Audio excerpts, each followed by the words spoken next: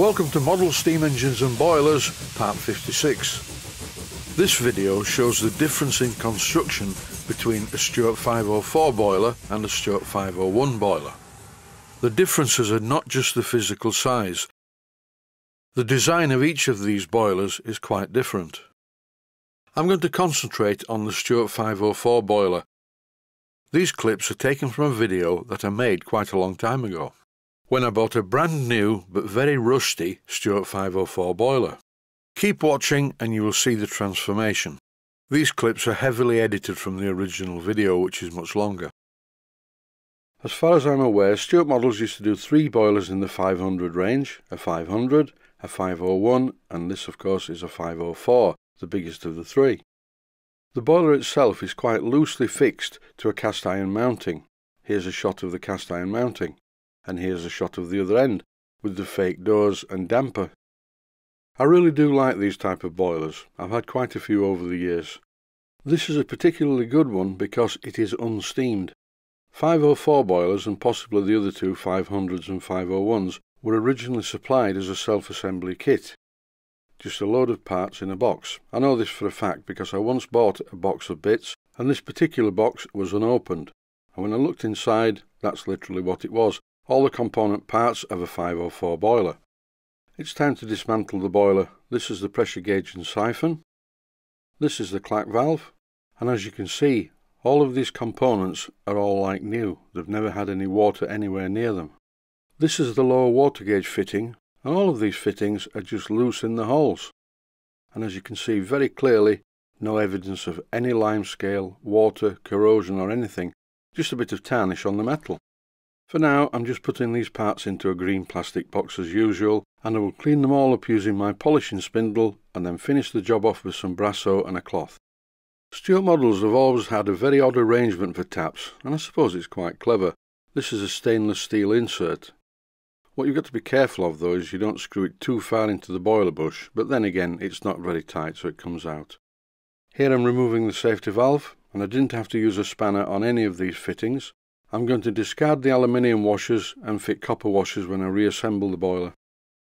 The chimney is just a push fit into the casting. That's very easy to remove. And now it's time to take the thing apart. At this stage I feel that I have to issue a major health and safety warning. This is a sensible one. These type of boilers were manufactured in a different age, in an age before we knew how dangerous asbestos could be. So behind each of these side plates was a sheet of asbestos board. When I first received the 504 boiler, I even opened the box outside and I removed the asbestos board. So this is the second time I've taken these side plates off. First to remove the asbestos and dispose of it by the approved method, and the second one for the video. And while the boiler was outside, I cleaned off every trace of asbestos that I found on the castings or the side plates. So back in the workshop, the boiler components are all 100% safe to handle. All traces of asbestos has been removed. Having a look at the physical condition of the boiler, it really is quite good for its age. Like the steam fittings, it's very tarnished, but this will polish up beautifully on the polishing spindle. What I'm doing at the moment is using some Scotch-Brite to just clean off some of the corrosion. This was the worst of the marks on the boiler barrel, so just attacking it with some Scotch-Brite will make it easier to remove completely when I clean it up on the polishing spindle. I'm very pleased with this boiler. It was exactly as described by the seller, and it arrived with me very quickly after I bought it, and it was very well packed. As I said earlier, these were self-assembly kits, and what you were supposed to do was clean up the castings. But very rarely have I ever seen a casting on a 504 or 501 or 500 boiler where anybody's really bothered to clean it up. But I'm going to clean up the castings and paint them and make the whole thing look very nice indeed. So what about the construction of this boiler? It's very robustly silver soldered together, very well made, and contains several tubes which hang under the main boiler barrel. And as it currently says on the screen, this is a Babcock type of boiler. One really neat feature of the 500 series of boilers is the fact that the centre tube is not a water tube, it is a superheater. All the others are water tubes. And the purpose of having these external water tubes on what is basically a pot type boiler is just to increase the surface area for heating. The construction of the superheater tube is different. First of all, it takes steam from the top of the boiler and feeds it along back into the boiler, but not into the main part of the boiler. It goes straight up to the top bush where the tap is attached. So basically the wet steam is passed through the fire before it comes out of the tap.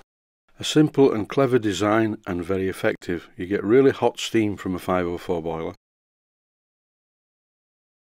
Really, the best stuff to stick this to the side panels is probably not super glue. An impact adhesive would be better. The main problem is that this kind of adhesive quickly soaks into the material and makes it more difficult for it to bond to the side panel, but after a couple of applications of the adhesive it seems to work okay. It's important to bend one edge of it so that it fits into the curved part at the top, just like I'm showing in this clip. It's actually quite fiddly to do, and it takes a couple of attempts because it keeps trying to move out of the way of the curvature at the top part of the side panel, but eventually it sticks. If you would like to watch the original video series from which this clip was taken, the series is called A Stuart 504 Boiler Renovation. And after quite a bit of work, well, not really that much work, and it's a labour of love anyway, this is what it looks like now, and it's a thing of beauty. The original twin spirit burners that come with this boiler, and by the way I didn't get one with this one, are surprisingly efficient and generate rather a lot of heat, but they're not controllable, so all that happens when you're running your engine is the safety valve blows off all the time. The purpose of this compilation video is to illustrate the differences between the two designs of boiler. This is the Stuart 501 boiler, and as you can see there are definitely differences between this, the 501 boiler, and the one you've just seen, the 504 boiler. The following edited clips are taken from my series Rebuilding a Model Steam Plant. Here's a kit of parts for the 501 boiler. As you can see, I've polished up the boiler barrel and painted the parts. I've also drilled a hole which is 1/4 inch in diameter underneath the front casting. This is where the pipe carrying the exhaust from the condenser fits. The sides of this boiler are anodized, so they're fairly heat resistant to start with, but I'm not leaving it at that. I'm fitting some heat insulation. This is the modern day safe equivalent of asbestos. I think it's made from China clay. Once the boiler was loosely assembled, I tightened each of the nuts to pull the end plates tight up against the side panels. I only tested this boiler to twice working pressure, which is 120 pounds per square inch of hydraulic pressure. And because it's not been overstressed like the one you've just seen, all of the boiler bushes are aligned with each other. I don't need to go into great detail to show how different the design of the two boilers actually is. This is the 501 boiler on the steam plant, and this is the 504 boiler. As you can see, it's a lot bigger. And from a scale point of view, the size of the 501 boiler is far better for the size of these engines. And that's just about all I can say in this video, except of course, as always, stay safe, stay healthy, thanks for watching, and I hope you found it useful. Please take the time to visit my main Steam Models website and click on the section of the website that says Video Playlists. And by doing that, you can find other videos that you may like to watch.